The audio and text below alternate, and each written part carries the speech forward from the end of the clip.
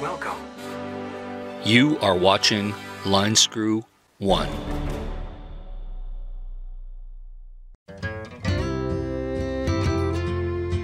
Well, hello tubers, hope you're doing well wherever you are in this crazy YouTube universe. We're doing something a little different, as we often do on my channel.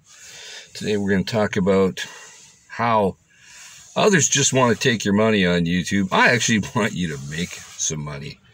It sounded like Jim Cramer from CNBC. He has no idea. Kramer. I have talked to the heads of almost every single one of these firms in the last 72 hours, and he has no idea what it's like out there. Well, you got to take a lot of what he says with a grain of salt because it's infotainment. That's the problem with YouTube. There's so many people that will give you crazy advice, trying to pump and dump something, you know, cryptocurrency or a stock or God knows what, when you got to be skeptical and you got to be careful. Which is my advice to say, don't do whatever I'm doing. Make your own decisions. And in fact, I would actually discourage you from doing what I'm doing because my risk tolerance could be a lot different. So talk to somebody you know and trust. But yeah, as you guys all know, things are changing. A lot of negative problems coming in the economy. Real estate is in the process of tanking all over the world, actually, in many countries, including here in Metro Vancouver, and a lot of fear and moaning. But I'm actually more bullish when things get, I'm bullish personally, when the stock market gets a little scary, because I've never understood a good bullish market. When everybody's making money, you know, when the tide comes in, it raises all the boats. And I never understood what's the term for it? Irrational exuberance. Never understood it. I understand why it happens. I understand the psychological processes involved, and there is a certain psychological component to investing in anything. You got to believe, first of all, I guess, in some level. But I don't know, there's some great opportunities out there, and I'll tell you some of my holdings. You know, I'm not going to get into the mix of how I'm balancing it, but I'm literally in the process of building a balanced portfolio. And I've got a few, you know, short derivative options as some hedges against some things. I'm not really going to talk about that too much because derivatives are highly risky. They're basically contracts, not necessarily always backed with anything essential. But anyway, I'll tell you some of the things that I've been buying. You know, the popularity contest of Tesla, you know, everybody remembers just last year when Tesla was worth pretty much every other car manufacturing company combined, which I thought was nutty. But I managed to buy into the dip. I got in at around 103, and I bought a little bit more as it went up. And today was a great day. I believe Tesla closed around 131.50. Now, it's not a long-term hold for me, but until it establishes a nice new base, I'm in it. Probably buy a little bit more. We'll see what happens. I'm pretty confident that tomorrow there'll be a little bit of profit taking because it's done exceptionally well in the last week. So, you know, some people are going to probably take some of that money off the table. But the volume's up. That's a good sign. We'll wait and see on that. Some of the other things that I've been buying, just the other day, after earnings reports, which were expected, at least in my mind, to be horrible, I bought into one of the legacy media companies, Chorus Entertainment. They own Global TV, one of the less woke TV networks. God forbid if the CBC was public, which it's not. I would never invest in it. But Chorus does return a dividend, and, you know, they're still making money, but they're not meeting expectations, which is expected. I mean, come on. There's so many channels out there. There's so many other options to watch with your eyeballs. There's only 24 hours in a day, and not everybody's watching those legacy TV networks or radio for that matter. So, but they're still earning money, and the stock was at a really you know, it got really hammered over the last year or so. So I saw some value there and bought in, and it's done all right for me. Definitely not a long-term hold, but we'll ride it out for a little bit. In terms of more secure investments, I do like dividends. I've thrown some money into a really old company that's involved in both the U.S. and Canada. That's Canadian National Rail. They've been around for over 100 years, been publicly traded for several decades, long track record of increased growth and stable dividend yield. So I like it.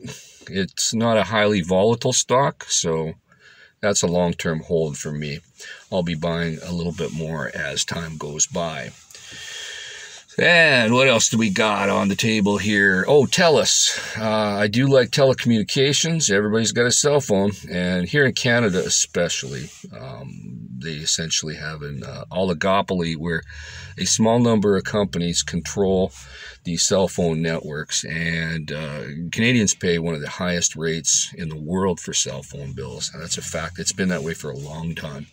So rather than complain about my cell bill, hey, gonna buy a piece of the action, which I did. So I do have some stake in TELUS. That's one of the bigger Canadian players in this country. What else do we got that I'm willing to talk about? I don't want to talk about the derivatives.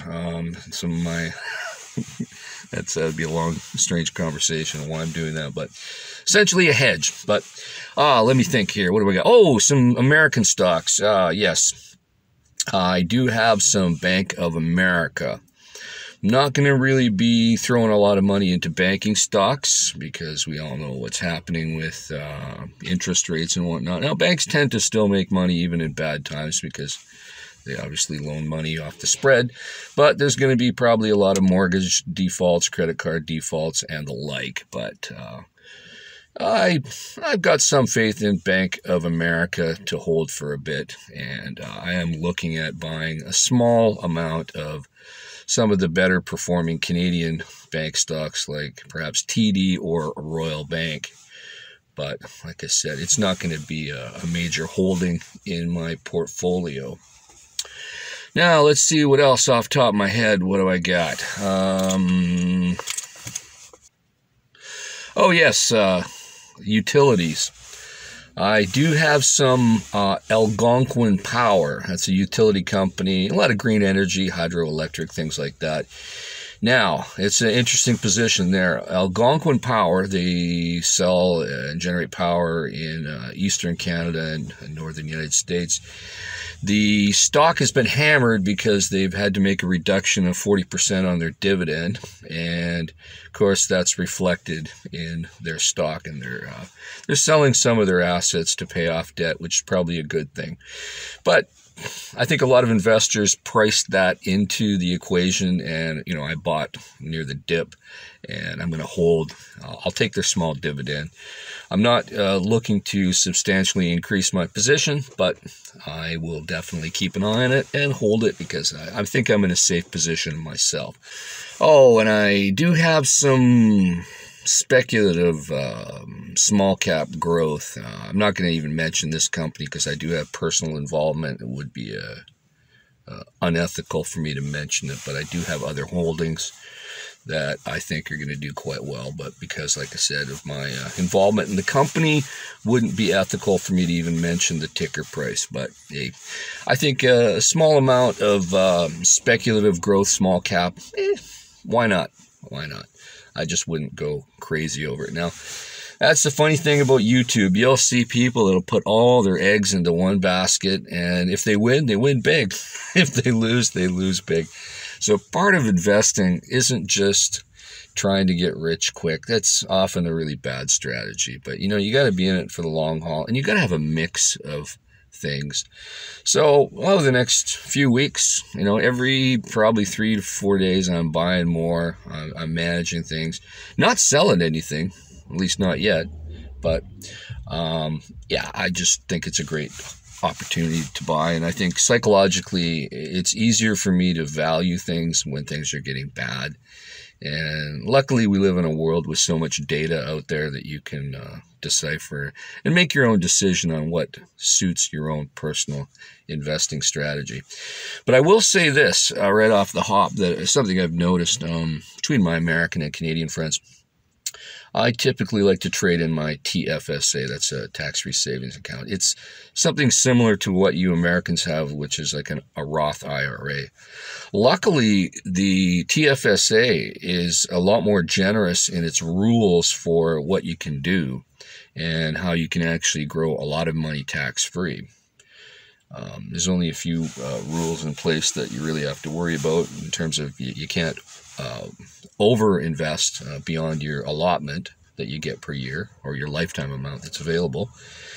And there is no tax on anything on pretty much all major stock markets around the world, which is nice. But there is a 15% tax on dividends that are outside Canada for you Canadians. But I'm noticing a lot of you Americans, that you're not using your full allotment like many Canadians are. You're not using your Roth IRA to its full advantage. And that's a shame because it's a powerful tool. Now, I'm vaguely aware of some of the rules with the Roth IRA. I mean, I don't have one because I'm not an American, but your rules are a little more restrictive, but it's still a wonderful tool. And if you don't take advantage of it, you're missing out. You just are. And when it comes to investing, if you're a very modest income person, there's so many applications out there that you can download, and you can trade stocks with little or even no commissions. And so there's really no excuse. And even if you're a very, very small investor, there is fractional share ownership available, where if you can't, for example, let's say you wanted to buy Tesla and it closed, I believe, at $131.50 today, somewhere around there. Let's say you had an extra $50 this week that you didn't spend at the grocery store. Well, there are companies that will sell you a fractional share of that, and at least you can get in if you want. I mean, there are issues with that, I do understand, but it's something, and you can at least participate. Now, I'm not pushing Tesla. It's not for everybody, and you got to make your own decisions on that. But I was just using it as an example. There's a lot of major companies you can own fractional shares in. So just something to think about. And the world's going to hell in a handbasket, and you might as well make a few bucks along the way, because I got the biggest raise of my life just this month from one of my pensions. I got 6.5% increase, and that never happens. It's only because the inflation is so high. And if they're giving me 6.5%, what is the true inflation level? It's got to be way higher. So every dollar you got tucked away in your coffee can, it's worth less every month. So you might as well invest it and try to keep up with inflation. That's my thought.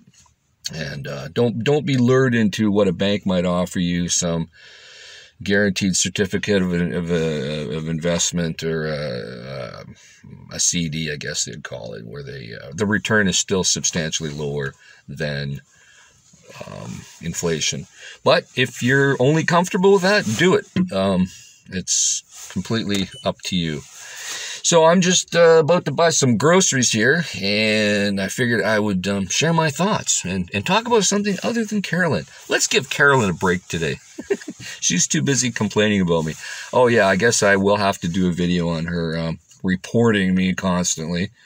It's pathetic what she's been doing. But in the meantime, folks, consider positioning yourself to protect yourself. Maybe make a few dollars, secure whatever money and assets you have as things get rough, because 2023 is going to be a rough year for millions of people all around the world. So just my thoughts and what I've been doing. In the meantime, folks, stay safe, keep your wheels on the ground. I'll talk to you soon. Over and out.